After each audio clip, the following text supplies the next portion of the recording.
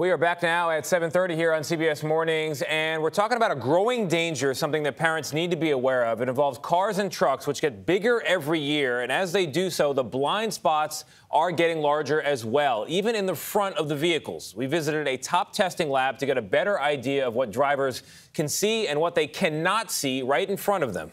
As Kris Van Cleave reports, this is a problem responsible for hundreds of traffic fatalities every year.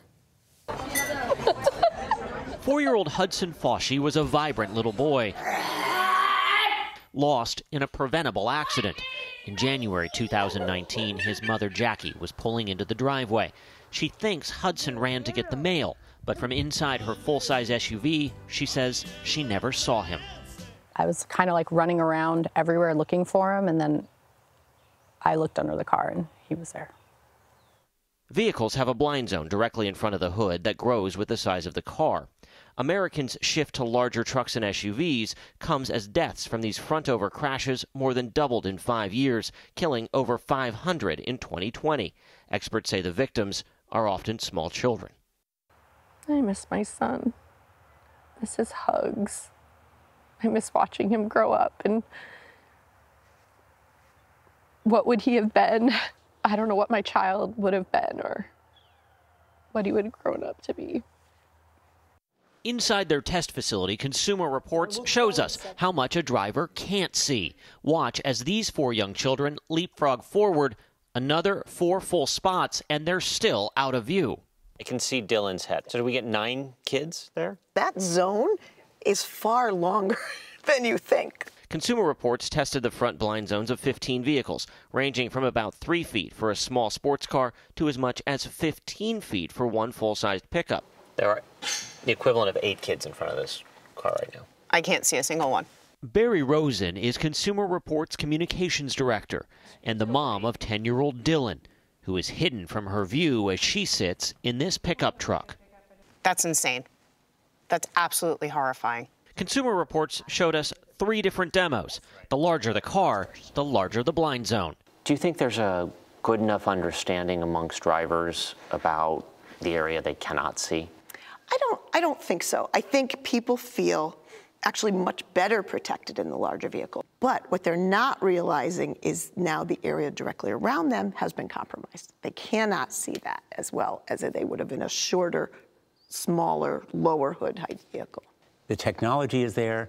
It is fully affordable. Connecticut Senator Richard Blumenthal is now proposing legislation to make front-facing cameras and collision avoidance sensors standard. The technology already exists, but the camera is often an expensive add-on. It's similar to backup cameras, required on all new vehicles since 2018. Safety should not be a premium feature. It should be standard, just like airbags and seat belts.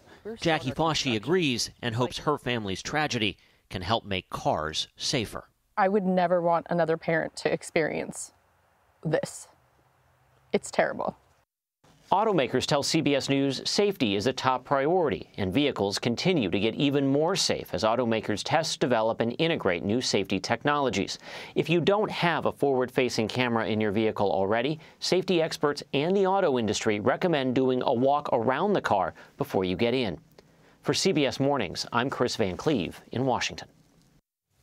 Right, but of course, a lot of people just got to get where they're going. And you're rushing. And they're rushing, and they're thinking the car, they think what they can see out their windshield is everything they need to see. And what Kris just laid out in incredible detail is that there's a huge zone, particularly with these bigger vehicles, of what you can't see, and the result can be unbelievable tragedy. As we see, devastating. I'm so glad the mother's sharing her story, because I can't imagine the feeling, and the horror that you realize after you're looking for your child. And I thought Senator Blumenthal is correct. Safety features should not be an option. That shouldn't be an extra. That should be standard. That should absolutely be standard. Especially as these cars get more technologically advanced. We should have the cameras and the sensors in the front of the car just like we have in the back. It shouldn't be another money-making opportunity. You put the tech in and then you sell it. It should be a standard part of what the safety package is, the baseline. No doubt. But guys, I didn't realize you couldn't see in front of the car. That's what I thought was so interesting. I know about the back, but I didn't realize if you have a big SUV, you can't really see right in front of what's right underneath your windshield. Me neither, and I'm sure a lot of SUV drivers don't realize it either. Yes, very strong piece.